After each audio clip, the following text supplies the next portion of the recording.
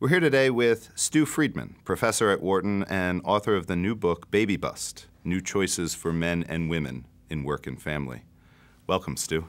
Thanks, Jeff. It's great to be here. It's great to be here with you again and in this conversation that's been going on for decades, but is really highlighted, I think, in the discussions happening today.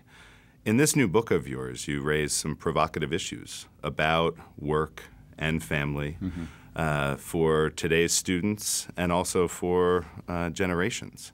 It joins a conversation that's been going on for a long time. And, you know, recently we've seen comments from Anne-Marie Slaughter, from Sheryl Sandberg, the actions of Marissa Mayer. As I read this book, I really felt like you were compelled to write it. Sort of what compels you on this topic? Well, there's both a personal reason and a professional one. I originally got into this topic area when my first son was born, now 26 years ago. And when I met him for the first time, I was overwhelmed by this question that I just couldn't get out of my head, and that was, what am I going to do to make the world a safe place for him to grow up in? Which was a question that I hadn't really thought much about before I met him. But I couldn't stop thinking about it. And so when I got back into my Wharton classroom about a week or so later, I framed the question in a slightly different way for the students. Future business leaders of the world, how are you thinking about the development not so much of talent in the next generation, but of people? And what does that mean for you professionally as well as personally in your own life? And how are you going to figure out how to do that in your own world? And that created quite a stir in the classroom because, first of all, they had prepared a case on motivation and reward systems, and I had put that aside for the day, and they weren't very happy about that. But some people were quite upset about the fact that I was talking about family and kids. Others were upset because they didn't really want to hear about my personal life. But quite a few were really grateful and interested in the questions that I was challenging them with as I just started to rant on this issue, completely unprepared. And they turned the question around to me and said, well, you know, I don't know what to do. Why don't you tell us, since you're the professor? Right. And so that began a conversation that's now been going on for almost 3 decades now that I've had with students, alumni, and business leaders, government officials all over the world. So it started as a very personal question for me, but it very soon became one that I could see was important to my students, to our school, and to our businesses and our society. And so I began a research program to try to answer some of those questions. That's fantastic. And I can absolutely relate. We think about our own lives as professionals, but also as parents. You know, and I know I sit across from you as a father myself. You're a father. You have 2 sons and a daughter, and so this isn't just an academic exercise. Definitely not. It's very personal. Who do you really hope reads this book, and who might it be difficult for? Well, so one of the things that we started to do with the Wharton Work Life Integration Project, which we started in 1991, was to survey students and alumni. So the class of 1992 undergrads, we asked almost all of them, responded to hundreds of questions about their lives, their careers, their values, their aspirations, their hopes, their dreams. And that became the basis for this book when 20 years later we asked the same questions of the class of 2012 and went to explore what we could discover about how things have changed. And what just popped off the screen as we were looking at the initial findings was this result in response to the question, do you plan to have or adopt children? Yes, probably, not sure, probably not, or no. In 1992, 78% said yes. In 2012, 42% said yes. Yeah, I scratched my head and thought, can that be right? And it was. And so then the question was why? And that's what the book tells the story of, is why that has changed so much, the interest in having children or planning to have children, and how it's different for men and for women.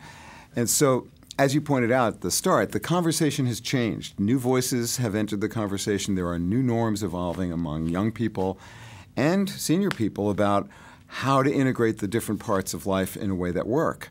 When I first started asking these questions, it was very strange to be a man asking questions about work and family. It was almost all women, exploring that question. But being a man at Wharton, talking about families and kids, it made me kind of different and strange, and so I got a lot of attention as a result, just because of who I was, not so much what I was doing, but in terms of the quality of it, and that brought a lot of interest in what we were doing here at Wharton, right. And it's something that the school was highly supportive of, and being in the vanguard of interest in this topic. Now, how is it that it's become difficult for some people to talk about? I think the most challenging audience, or the most challenged audience, would be business leaders and social policy makers, because what we observe in the data is that people's attitudes and values have changed, but our social institutions and our government policies and our business practices haven't. They are still built around a model of family that has a single earner with a mom at home taking care of the kids, and that's just not the norm anymore. So I think it's most challenging for those people who have the most responsibility for thinking about the direction of those institutions. So the really striking statistic that you open the book with, and you talk about this big decline in the percentage of people who, percentage of our undergraduate students who want to have children or are sure they're going to have children. Is there a gender difference in that response? No, it's exactly the same for men and women. So 78, 79% men and women in 92, and then 42, 43% for men and women in 2012. I'd like to dig into some of the findings, yeah. right? And what you really discovered about men and about women from your surveys and your conversations. One of the things that you note is that you're really seeing a change in life priorities among men. Can you describe what that change looks like over these last 20 years? Men are somewhat more focused on career and a little bit less on family, and that's the general trend there. At the same time, more men who are interested in becoming fathers are interested in being more involved as fathers, and they don't see themselves as the sole breadwinner anymore.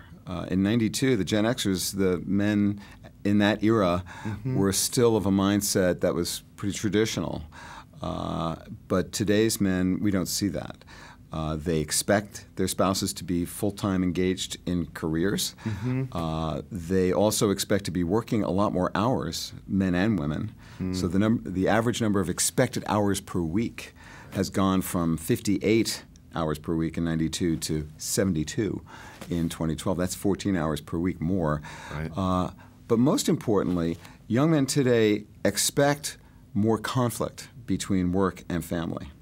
And that's one of the big inhibitors of their willingness to commit to being parents, because they don't see how they can do it. In addition, to the extent that they carry a lot of student debt, that's another factor that constrains men in their willingness to think about the prospect of having children. It's not that they don't want it so much, although that has gone down some. The idea of being a parent, it's how do I make it happen in light of all these new pressures. Sure. And you talk in the book about students today, and I think this applies to both men and women. They don't expect permanence. They're leaving college and going out into the work world, and they have a different view of career paths. Yes, they do. Can you describe that a little bit? Yeah, that was quite striking. Now, this is the generation that were in their very formative years during 9/11, and that had a profound impact on them and the class of '92, and this came through very powerfully in the interviews that we did. But in addition, as has been noted by many people studying the millennial generation, they are much more mobile, much less committed to organizations. And this particular class, 2012, they entered college as the Great Recession hit. So their sense of insecurity about their economic futures is particularly acute. And all those factors lead them to be more interested in moving faster into career tracks that are going to give them security. The next question I'd like to ask you is about women. Yes. So one of the things that really stood out to me was this change in perception among young women as they're leaving college, that it used to be selfish to want a career, right? And now they feel like it's selfish to want children. I mean, in the conversations that you're having with them, how do they deal with that kind of perception, that kind of sentiment?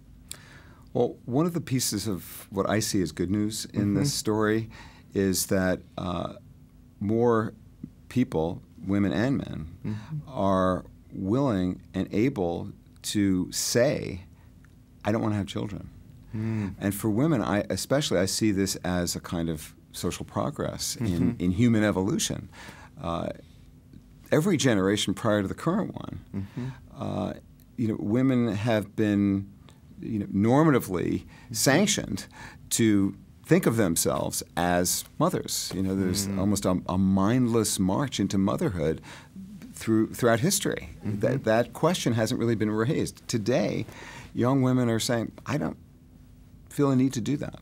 Got it. And so it's an opening up of choices in some way. Exactly. That's why the subtitle is New Choices. Right. It's not just new constraints. And there's good news in this, I think. Now, at the same time, there are many people who want to have children, men and women, who, because they don't have support from their organizations, from our society, and these are questions I get into in the recommendations, can't figure out how to make it work. But then there are those who are choosing not to, and for good reasons. They don't want it. And I see this as progress, that people are able to choose to not become parents because not everybody wants to, nor should everyone become a parent. Sure. And that's mirrored, as you note in the book, by national trends as well, right, about the average number of births per family and just what's happening within population trends within the country. Yeah, the downward trend in becoming parents, over the last 20 years, our data kind of reflects national trends. Sure. All right. So it's not just Wharton students. Absolutely.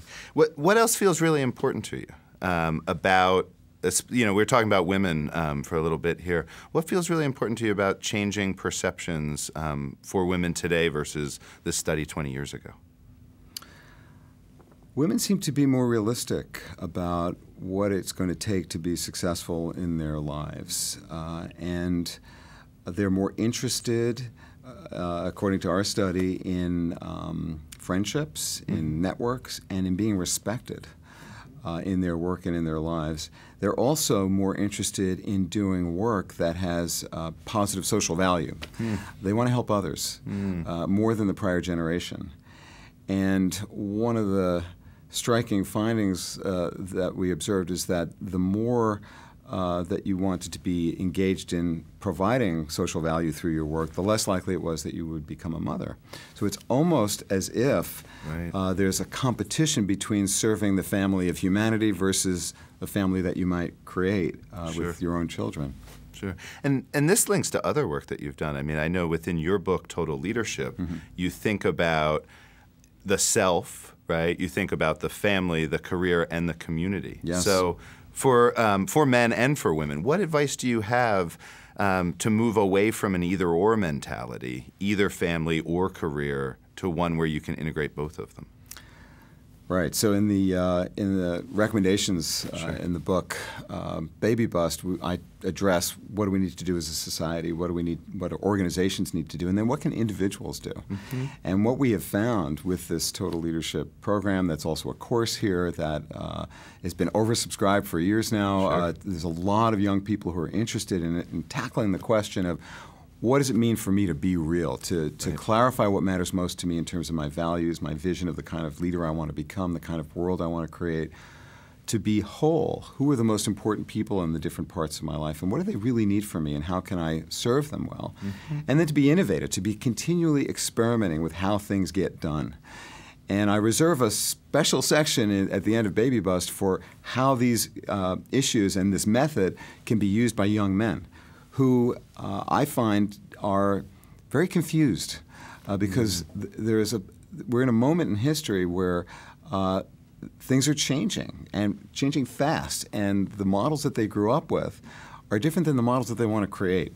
And so the total leadership approach essentially helps you to see what matters most to you and then to figure out how to take creative action that's within your control that helps you to align your actions with your values in a way that serves the people around you that you care about. Sure.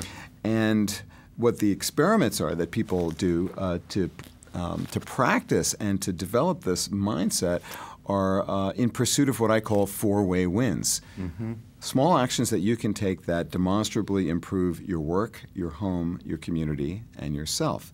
And by trying to do that in the laboratory of our course, you develop new insights about what's possible in terms of how to integrate the different parts of your life in a way that works for all of them. And by practicing that and seeing what's possible, and usually what people discover is that they have more control and more a sense of agency and capacity to bring the different parts together, they realize that that they can do that as they grow in different parts of their career, different stages of their career. Got it. Thank you. And one of the things that you talked about within the book, you presented this metaphor, right, which also resonates to me as I think about establishing, managing boundaries, integrating life. You talked about the double Dutch metaphor, right? You can actually jump two ropes at once. And you point to people like Richard Fairbanks from Capital One or John Donahue from eBay. What did you see in their lives and in their careers that could resonate with today's graduates? These are two of many, many examples that are out there that give a lie to the myth that you have to sacrifice everything in order to be successful in your career. What I have seen time and time and time again in my own life and in the people that I study and work with and consult with is that people are more successful in their careers to the extent that they don't divest of the rest of their lives, their families, their communities, their personal lives, mind, body, and spirit.